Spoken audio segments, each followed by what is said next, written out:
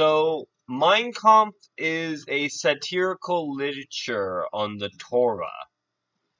So, knowing that Buddhist Christianity developed for the express concern of a minority class, the idea of baptizing themselves in honor and theological concern for the Holy Ghost is what developed as the primordial ingredient for what we concern to be the Christian work ethic.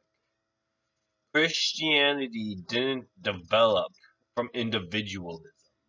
It developed from aristocracy.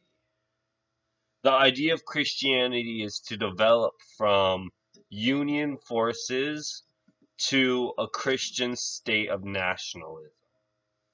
So nationalism doesn't exist within the Catholic or the Protestant system. Those are houses and senates. While in the Buddhist system, knowledge is taken as a feature of first membership. So that to be a member of orthodoxy, not only must the integration of the Holy Ghost infer that work is necessity, it would have to agree that there is a linear pathos at all. So to get a linear pathos is a state of non-theism. So to be theist would be to take Christianity and make it into a agricultural zone for dismembering a art. And art is a reflection of selfish thought. So to be selfish in these systems, not only must you reserve the idea that Buddhism was a fallible and realistic kind of Christianity, it must take from the Torah that it has a written class system to begin with. So classes are distinct from objects because objects aren't in order of operation. They are in reactors. So if a reactor is present, the inhibitor prevents integration. So to get a manifesto from a ethos, the ethos is a referendum on the origin of historiography. So there is a historiography between the dilemma of theism and the dilemma of commandeering. Because commandeering is a actionable offense, classes emerge to defend likelihoods of subjectivity. Because subjectivity is never present, it is always manufactured.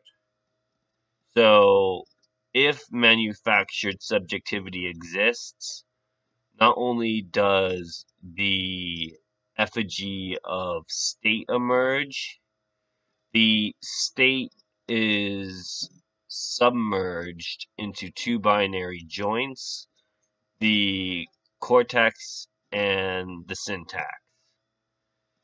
Cortex is a archvice.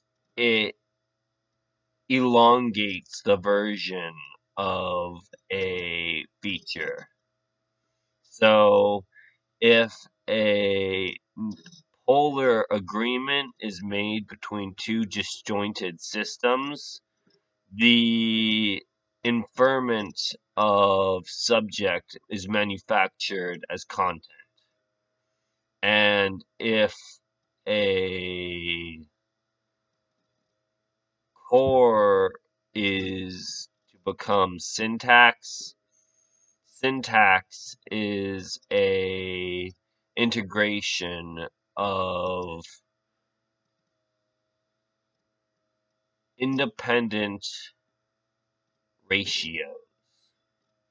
So ratios are aligned to inevitable results.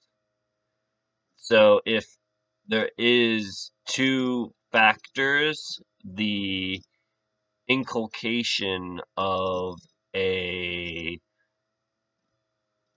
subject is radiated to each individual object. So this is how the indulgence became a independent thought, because to indulge means you have to radiate a compromise to apathy and injunction to remove state function. So to get state is to get feature, and to get feature is to get state. So this is how media shares its resemblance to Mein Kampft, because it doesn't interject that state is a offered nobility. It states that you are required to independently adjust to a necessity. So to be a Kampf in general means to chairman the Republic, but the genius that Mein Kampft indulges in is that if you don't adhere to the prerogative of your master is indulged to remove. And it interjects in its thesis that not only must you servile a respiratory act, that it means you have to interject your autonomy into a character. So it is literally blood becoming a factory system.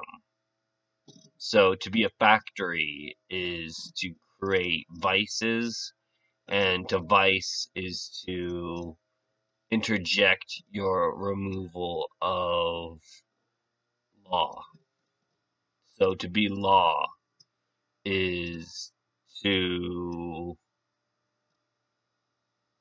remove your status as creator and interject the statement of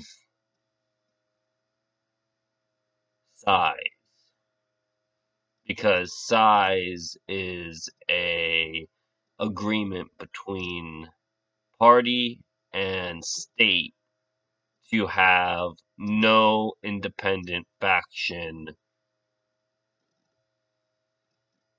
resonate with the shadow of a institutional effort to remove. And that is a nobility and a law.